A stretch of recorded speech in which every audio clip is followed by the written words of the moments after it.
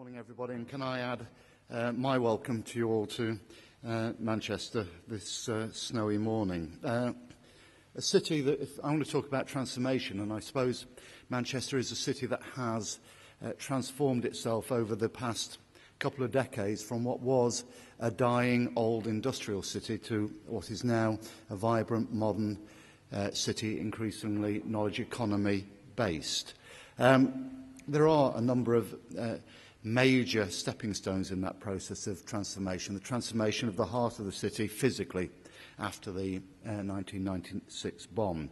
The transformation that came through having the Commonwealth Games here in 2002, which not only helped to transform parts of the city, it also transformed the global reputation of UK sport at that time. And indeed, we wouldn't be talking about the Olympics in 2012 in London if it hadn't been for the success of the Commonwealth Games.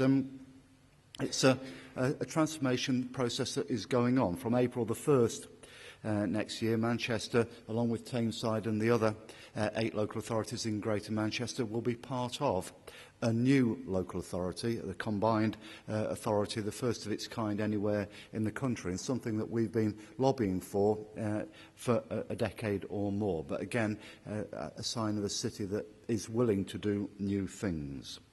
I'm going to talk about the transformation process that's going on within the City Council itself. And it's a transformation process that's not only about doing things more efficiently, it's about doing more, it's about doing them better. And, of course, in the current climate, it's about doing all of that for less money. Our route to doing that, fourfold. First of all, it's about investing in our workforce, not divesting of our workforce. It's about redesigning services for greater efficiency. It's about delivering improved outcomes for residents. And as part of that, it's about focusing on our customers. We're currently halfway through a 3-year programme to transform our services. And this is a programme of investing in the future. At the heart of this is the Town Hall Transformation programme. A transformation programme that's bringing together technology, people and systems. Better technology supports better systems to provide better outcomes for residents and staff. But as well as that, wrapped up in the programme, is something that brings 2 much-loved buildings, 2 listed buildings, back into use in a better way to support new ways of working and giving improved service for residents. Just one example of that, one of the 2 buildings is the Central Library. Prior to the transformation process, the Central Library had around about 30% front office, 70% of the building hidden from view. That's going to be reversed post-transformation, and a collection of books and other materials of which only 20% was easily accessible to the public. Post-transformation, that will become 80% that is easily accessible to the public. A complete turnaround in the accessibility and in a building that will be much more efficiently run at the same time. So what does what we're trying to do include? Well, first of all, get it right first time. Secondly, reduce customer dependency on the council, something Stephen's already referred to. Ensure residents and customers can do more things for themselves through, for example, use of self-service technology, like issuing and returning their own books in our libraries, putting more of the council's transactions online, streamlining the way our residents contact us by phone, which involves merging all our call centres into one corporate contact centre with one phone number to call the council. And when people call that phone number, they will get a person, not a menu. We will train people so that they can respond to most inquiries and get 60% at least of those answered first time. And we're also going to help residents engage with central government by making e-government transactions much easier. So whether it's applying for driving licence, taxes, etc. online. And where residents want to see someone face-to-face, we want to make that easier, not only with a new city centre customer service centre, but also with a network of neighbourhood customer service centres. I suspect in this room you'll all be familiar with the efficiency savings that effective channel shift brings. In Manchester at the moment, we have the average cost of a face-to-face transaction at something like £26.20. A lot of the same transactions online, 14 to 18p. But it's not as straightforward at that. There are a lot of people in Manchester who are without access to computers at home or work, and that's why we've installed 600 PCs in our libraries, why we are increasing access to school computers for parents, and why we've introduced access to council services using DigiTV. We're also looking at designing an iPhone app for Manchester City Council because we know that mobile phone ownership, like digital TV ownership, is much higher here than PC ownership.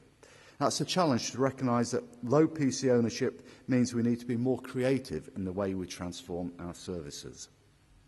So, we embarked on that whole-scale transformation programme 18 months ago, and every part of the City Council is involved in this, supported and challenged by a dedicated transformation team of 70 staff.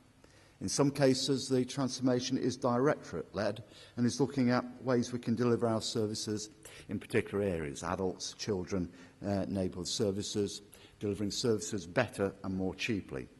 In other cases, we need to work across the authority on cross-cutting initiatives that affect each part of the council, bring a holistic approach to things like how we manage property, telephony, contract management, procurement, rules-based assessment and ICT.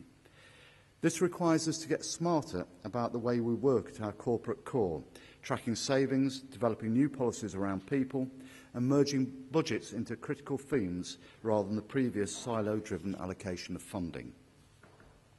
But we also need to ask some fundamental questions about some of our customer-facing services. Does, for example, being able to order a new wheelie bin in a local library enhance the library service or water it down and confuse its purpose? Manchester has a strong track record in co-locating services. If a library is in a health service, does it become something else if we share the staff resource? We need to ask more questions about how we use our schools as a community resource. What is the relationship with the community and voluntary sector in the city? And we need to test all of these things out in the coming months. So we're challenging the usual way of doing business around here. We're designing corporate centres of excellence, bringing together the best of what we do in services into a new model where ownership, strategic lead and delivery is from one place. This will apply to our ICT service, communications, property and so on. We also expect to do more things with other people and deliver more shared services. In April, we'll open a new back office shared service centre, bringing together human resources, organisational development, finance and payroll functions together into one place. And we're also talking with other interested partners who may share that function with us further. We're working with colleagues from other local authorities across the Association of Greater Manchester Authorities to develop and deliver a collaborative efficiencies programme looking at 10 major programmes of work where we believe we can achieve much better outcomes for residents, more efficiencies and better service levels by working together. And we're working with public sector partners across the city to see where we can work closer together and deliver some joint arrangements. Again, a practical example there, we're piloting in one particular part of the city centre an approach which sees street cleaning services, wardens, parking enforcement officers working as part of an integrated team with neighbourhood police officers and PCSOs. Just as we're providing more flexible services to residents, we need to encourage staff towards more flexible ways of working. There will be a move to more flexible working and mobile working amongst our staff, and a greater emphasis on handheld devices, smartphones, and collaborative working arrangements. This means the provision of better and more relevant technologies for both our office and field workers, and a more flexible attitude towards end-user computing. We're transforming our desktop and updating the software available to staff via an enterprise agreement signed earlier this year, giving our staff the tools they need to work in more effective ways. A new council-wide state-of-the-art data centre is in the midst of its design and build phase that will work hand in hand with a staff restructuring, retraining and consolidation programme in transforming our ICT service into a corporate ICT centre of excellence. Plans are afoot to redesign, streamline and modernise the Council's extensive wide area network, to transform the support for end-user computing and to finalise the rollout of digital telephony across the Council. To drive out corporate efficiencies to make us simultaneously a more agile and lower-cost organisation, we're examining the potential of cloud computing, technical collaboration with our neighbouring councils and working more closely with strategic partners. However, probably the most significant part of our transformation process is what we are doing with our staff themselves. We will, like most local authorities, have a smaller workforce in the coming years, but we also intend to have a more highly skilled, a more flexible and, as a consequence, more valuable workforce over the next 3 years. It will be achieved through developing the skills of existing staff, greater movement and flexibility of people around the organisation, restricting external recruitment and reductions in overall staff numbers through natural turnover.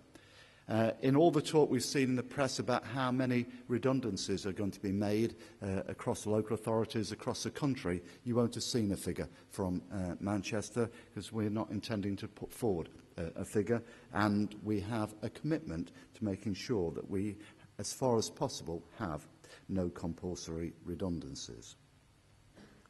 We have a newly integrated human resources and organisational development service, and its critical function is to support the implementation of how our staff deliver. We need new and flexible ways of working. We need improved transactions in those areas which service managers have said quality of interventions are more critical: managing sickness absence, redeployment and organisational design.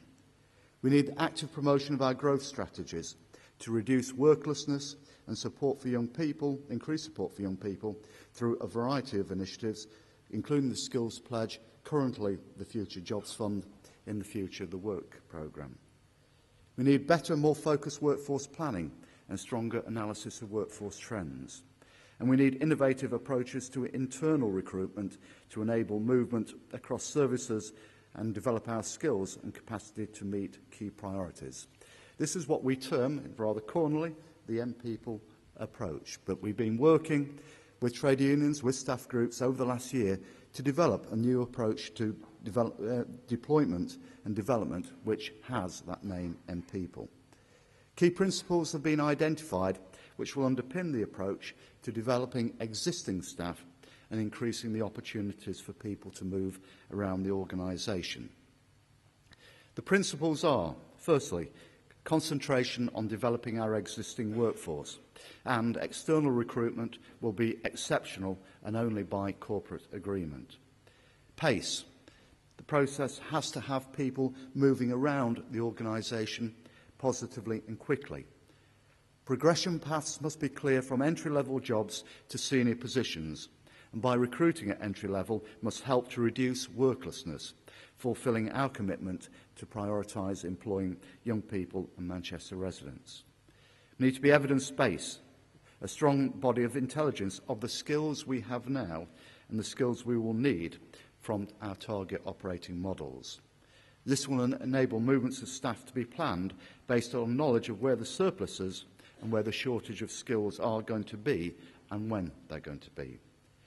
We need to create demand for movement through effectively moving people to new roles, creating space for others to move into, and that process of restricting it into external recruitment, including temporary and interim appointments.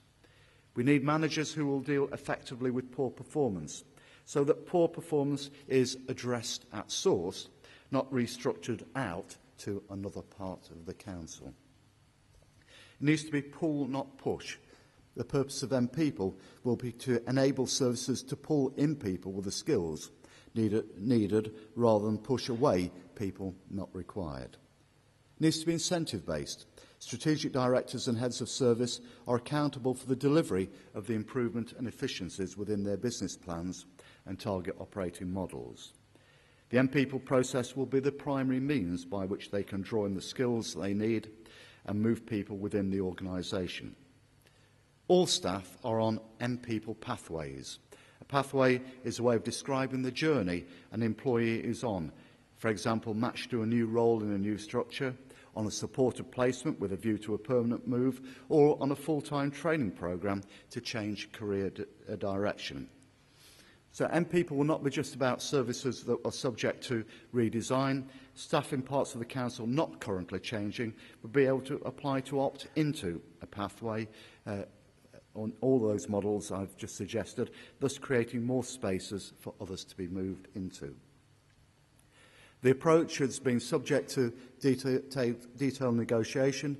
We had a ballot of trade unions last month, and that has led now to a new collective agreement in place which gives us the flexibility to be able to deliver that particular programme. The approach will be underpinned by a council-wide competency framework based on the council's values and the generic skills and behaviours required by the workforce. The creation of council-wide job families to complement the competency framework through grouping technical and specialist competencies. This will align skills both horizontally and vertically and provide development routes and pathways for individuals. And I guess at the core of that is the change that people in the council will no longer be employed by a particular department, a particular section. They become employees of the council as a whole. We'll have a simplified capability procedure to deal with poor performance and facilitate earlier and clearer conclusions, and the adoption of a generic flexibility clause for inclusion in all contracts of employment to support that flexible movement of employees across job roles, enable access to a range of employment opportunities. So, to close, the interdependencies between technology, staff and systems are clear. Better technology supports more efficient systems to provide better outcomes for residents and staff and a better future for the city. We are, of course, now working in a difficult economic climate and waiting for the next round of announcements from central government that will tell us just how much we will have to spend over the coming years. But we believe now, more than ever, is the time to transform the way we work in order to invest in the future of our people and in the future of our city. Thank you very much.